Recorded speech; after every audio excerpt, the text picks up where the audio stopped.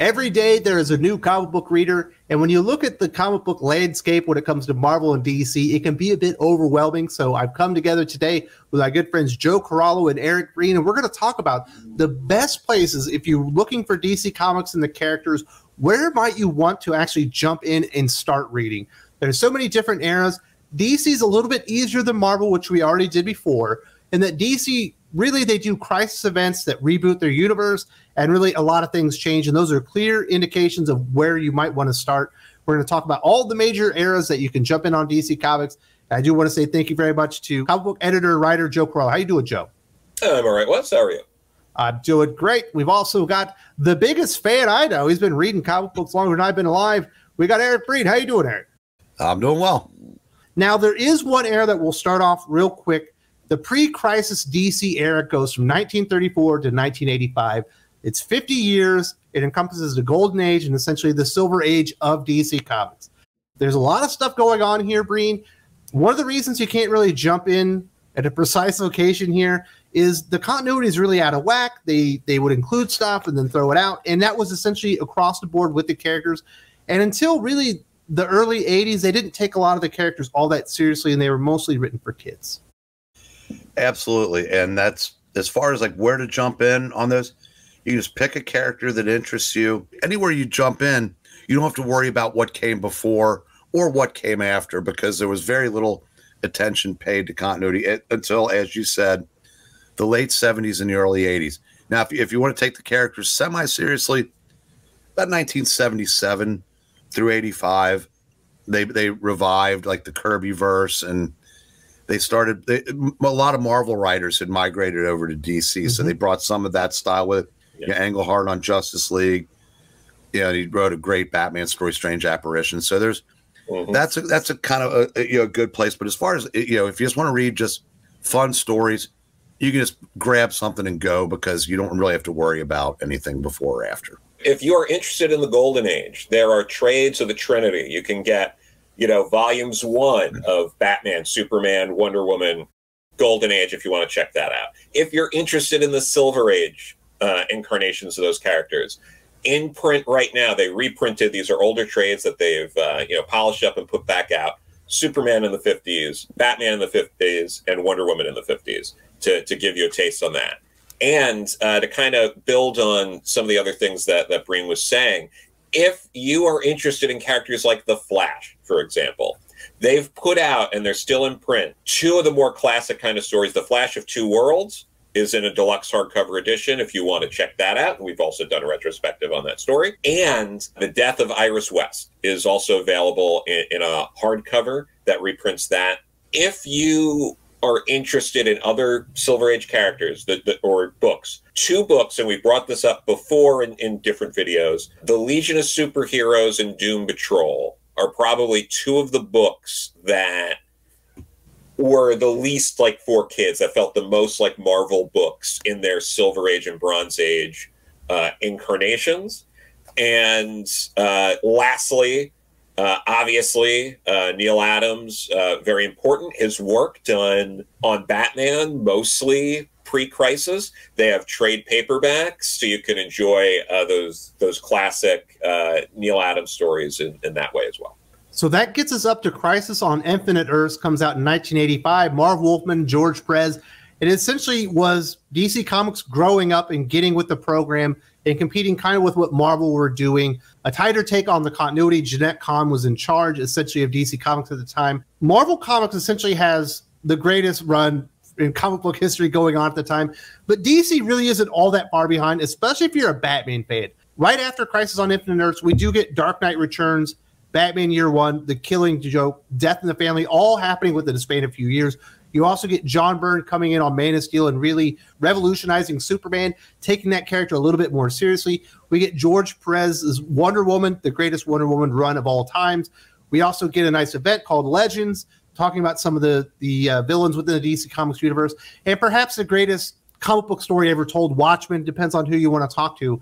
If you're a fan of DC Comics characters and you don't want to go back to the silly era of like Silver and Golden Age DC, you need to start here, because this is really where they reestablished the characters. They took the parts from the past that they wanted to reuse, but they really aged up the characters. Nothing is a better example than Man of Steel by John Byrne, which really reinvigorated the character moving forward.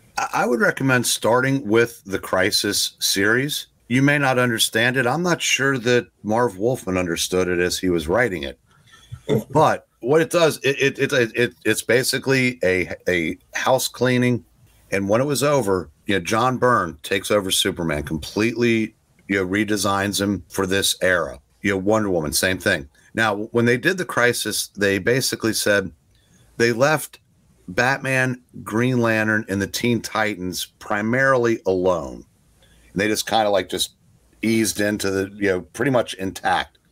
But most of the rest of the heroes, like Green Arrow, was completely changed with Longbow Hunters. For those first 5 years or so, and I'm glad you mentioned Legends. I absolutely love that miniseries.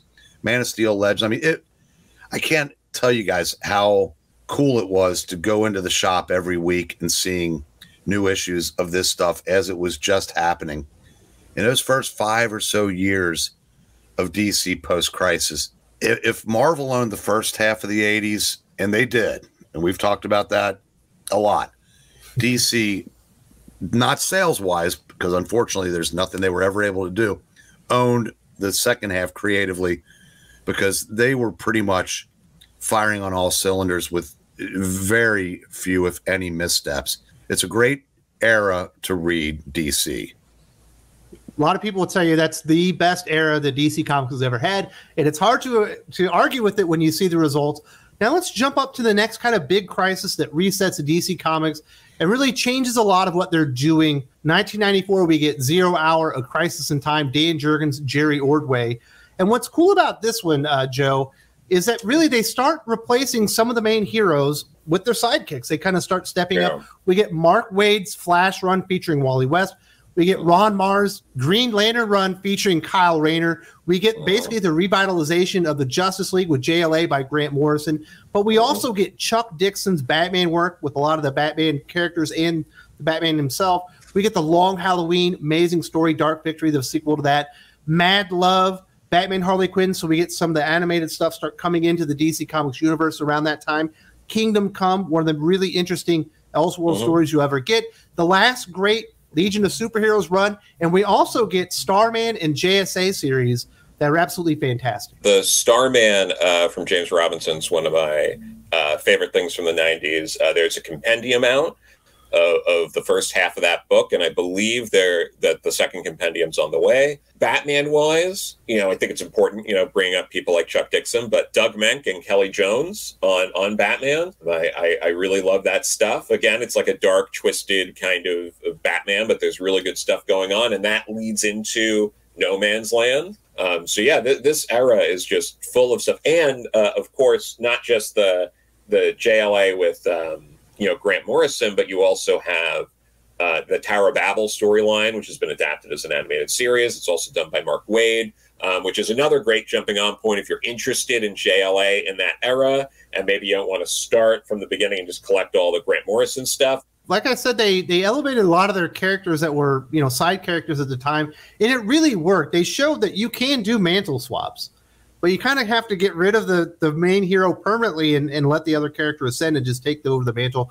Obviously, we did get, Barry Allen return as the Flash and Hal Jordan returning as Green Lantern, but this era proves that you can do it if you put your mind to it. You put the right creators on it. When these were originally done, Barry was never supposed to come back because he had the quintessential comic book death. You couldn't ask for a more heroic send-off. Wally was the Flash of an entire generation of readers. And I don't mean a comic book generation, which they say is 3 years. I'm talking about a legitimate generation, 20. Yeah. Kyle Rayner was Green Lantern for years. Rumor has it that 0 Hour was designed to clean up Hawkman's continuity. And one story that I can't gloss over, because it might have been my favorite event of that era, was Final Night. Basically, the sun has been, the Sun Eater has basically extinguished the sun, and the Earth is just slowly freezing to death. Lex Luthor's brought in to try to save the world. And he tries because, there's no Earth to rule there's nothing to rule if it's not there. And it gives Hal kind of a redemption because at the time they hadn't retconned the whole parallax thing where he was something that had infested Hal's mind.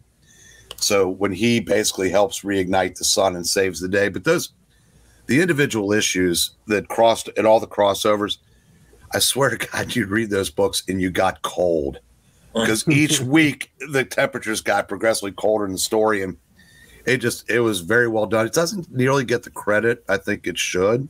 Very true. So that's one of the weird things about DC is they reset their continuity. They have a plan. They execute it for 2 years, and then things just start going off in different directions, and things get unruly. So they have another Crisis event, and we got one in 2011 called Flashpoint.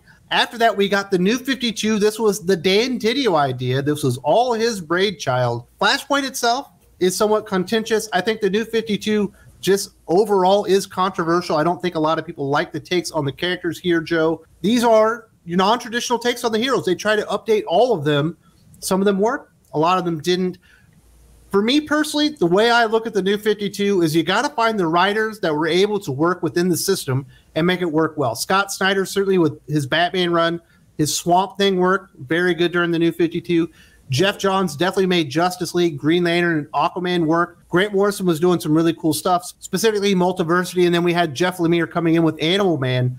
Yeah. But the New 52 is tough, but if you want non-traditional takes on the characters, this is going to be your era. Yeah, I mean, Jeff Lemire's career in mainstream comics was basically launched with Animal Man and his take on that. But that was, it was like a cult hit over at Vertigo. But this really got everything to blow up. It really got eyes on Jeff Lemire. There are people that dig Grant Morrison's Action Comics run. I thought it was one of the better things that went on during the New 52. There are problems throughout it, but they had solid art. I think, was it Rags Morales was the artist on that book. If you're interested in a character like Wonder Woman, but you're maybe a little hesitant because you don't like some of the mythology, you're like, oh, it's corny that, she's made of clay and all this stuff. It's like, this might be a modern take that you might be easier for you to get into. So, Breen, as an avid comic book reader, you've been through DC Crisis on Infinite Earths, you've been through Zero Hour, you make it to Flashpoint, you get into the New 52. As somebody who was used to, maybe some Silver Age takes, some Bronze Age stuff, did you like the New 52? What could you find out that was good about it? I'm not going to lie. The New 52 is what drove me out of DC. Now, a lot of people say that. Now, but I want to say that I may have been a little bit too quick to pass judgments because, like Justice League, for example, what they tried to do when they first did this New 52 was the comic equivalent of shock and awe. Not only isn't your father's characters, they're not even your slightly older brother's character. Like Green Lantern was Ryan Reynolds from the movie. And there's a scene where he goes in, oh, this Superman, I'll just go in there. And then the next thing you see him flying out because Superman's belted him into next week. It kind of reminded me of like the early issues of Ultimate Spider-Man when Uncle Ben had a ponytail and was growing pot on his windowsill. They were, but once they kind of settled in, there are some good stories to be had in that era. A lot of the things they reintroduced, like I, Vampire, Men of War, things like that. And I know there's an all-star Western. Other than all-star Western that they gave 30-something issues to, they got cold feet and pulled the plug on a lot of the chances they took after only 8 issues or so. And all of a sudden, the 52 starts shrinking. Then they start adding other stuff. And then it just basically turned into DC business as usual. But then it's like, okay, but if they've kind of gone back to the way things have always been, we want our old characters back. And I think that leads into your next topic. If you like Jeff Johns and you think Jeff Johns is a guy you can trust, you're going to love this last installment. We get DC Universe Rebirth in 2016. Jeff Johns is the chief creative officer at DC Comics this time. Dan Didio has been kind of pushed to the side, and this is the Jeff Johns show, and he decides he wants to return the DC Comics heroes to their best states, period, whether it's Silver Age, Bronze Age, Golden Age. Let's find the best versions of the characters. Let's bring them all into one comic book universe that kind of makes sense, and we get another reset called Rebirth. Post-Crisis is the best era of DC Comics, but I think DC Rebirth is kind of right after that. The reason it's not as good as the others is because it's very short. It's maybe 18, perhaps 24 months if you want to be generous with it before they kind of really go off the tracks and abandon all of it. But if you're a Superman fan, this is the best time to be a Superman fan in comic books. You get a fantastic Superman comic from Peter J. Tomasi. Action Comics from Dan Jurgens is fantastic. And you get Super Sons with John Kent and Damian Wayne, also by Peter Tomasi. Great artists like Jorge Jimenez, Patrick Gleason. Some really good stuff happening on Superman. Not the biggest fan of what's happening on Batman and Detective Comics, but there's enough great Batman out there. This is a great time for Green Lantern fans. Hal Jordan, the Green Lantern Corps by Robert Venditti is fantastic. We had a really good Flash run featuring Barry Allen from Josh Williamson. We also get a really cool Titans run, but there's also Teen Titans, which I think caused a little bit of confusion. But there's a lot of really, really good takes on the characters, Breen. I know you were a big fan. I think you came back for a bit when it felt like they were going all in on the characters. Yeah, I went from 0 to 15 to 20 titles a month again. The Superman, that was the best we'd gotten since Byrne, Stern, Wolfman. As much as I loved the first decade of the 2000s with DC, one character that I thought they just continuously screwed up was Superman. It was as close to him being that guy again, plus adding the element of him being a husband and a father, both. It was great stuff. Both those books were tremendous. I said the 2 issues where they go on the family vacation is as good as anything I've read in 15 years. And yeah, I said the Titans series I loved. Wasn't a huge fan of the Teen Titans by then because all of my Teen Titans were now Titans. What was going on in one book you cared enough, you wanted to read more. I wanted to get back into this universe, and apparently Dan DiDio said no, you don't. That's the crazy thing, Joe. There's so many really good takes on the characters. The Rebirth era doesn't last long. It comes in, and the big thing that you're promised with this is that we're going to incorporate the Watchmen universe into DC Comics. With Doomsday Clock, Jeff Johns was going to introduce Dr. Manhattan, the Watchmen universe, and it was going to culminate essentially in the 3 Jokers story. Doomsday Clock gets just delayed upon delayed upon delayed. And by the time it even gets close to the end of that thing, we've had Dark Knight's Metal, which kind of ends the DC Rebirth era. We have Heroes in Crisis, which essentially destroys Wally West, who was the symbol of hope in DC Rebirth.